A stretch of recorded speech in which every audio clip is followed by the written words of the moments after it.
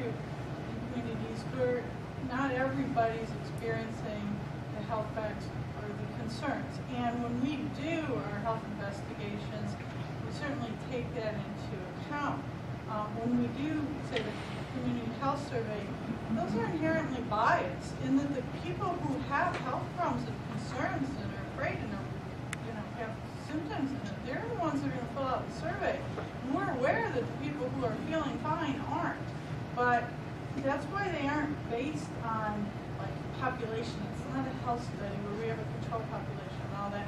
And I just want to assure you, sir, that your points and your comments will be very much taken into account. Well,